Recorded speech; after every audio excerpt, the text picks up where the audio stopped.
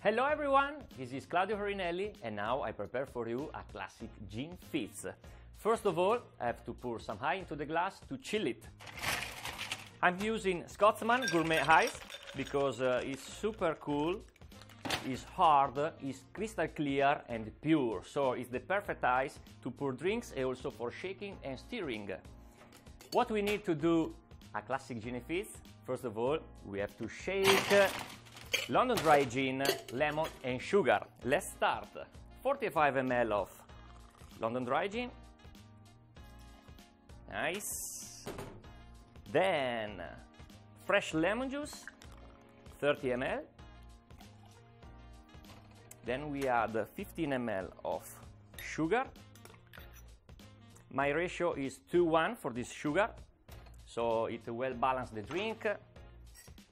Let's stir it a little. Fantastic. Then little stir the ice to the glass to chill it. That's why we always use gourmet ice. Look at this, slow dilution. It makes your drink last long and long again. Lovely. Shake it well. Wow. New ice. And let's go.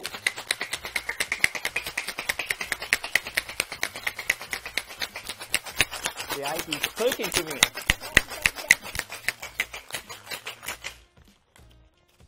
Okay, drink now is well mixed, so we throw it away the ice and we double strain the drink into the glass.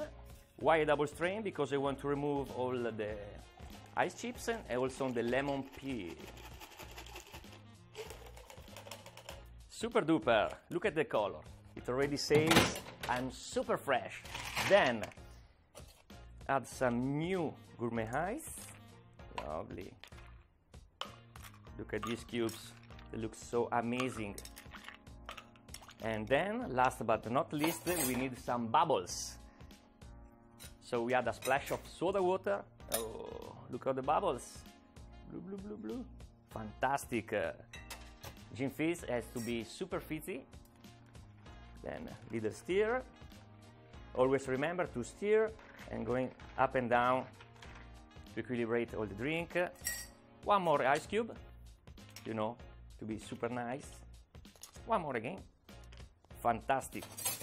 What we put as a garnish? We put a lemon peel.